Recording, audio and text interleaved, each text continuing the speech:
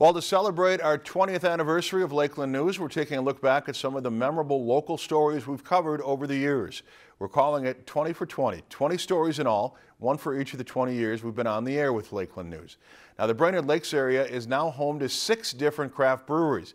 The brewery boom started in 2012 when Jack Pine Brewery opened in Brainerd. It was the first brewery in the Brainerd area since Prohibition. And reporter Hannah Tran told us what it was all about.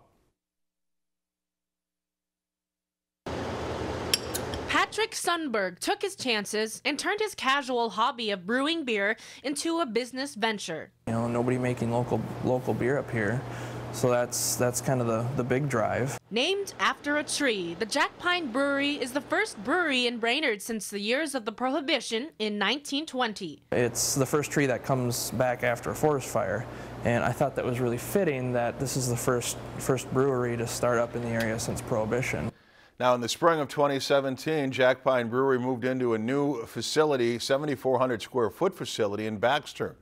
Other breweries in the Brainerd Lakes area now include Roundhouse Brewery in Brainerd, Gull-Dam Brewing in Nisswa, Big Axe Brewing in Nisswa, Cuyuna Brewery in Crosby, and 14 Lakes Craft Brewing in Cross Lake. And the brewing boom spans throughout the Lakeland viewing area now, including Bemidji Brewing in Bemidji, of course, Portage Brewing in Walker, Starry-Eyed Brewing in Little Falls, and Clockhow Brewing in Grand Rapids. A new brewery called Drastic Measures also plans to open in Wadena this year.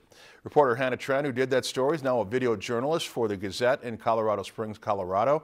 The Gazette is the second largest newspaper in Colorado. And you can watch that entire story on our website, lptv.org, tomorrow. Next Wednesday night, we take a look back at a story from the year 2014.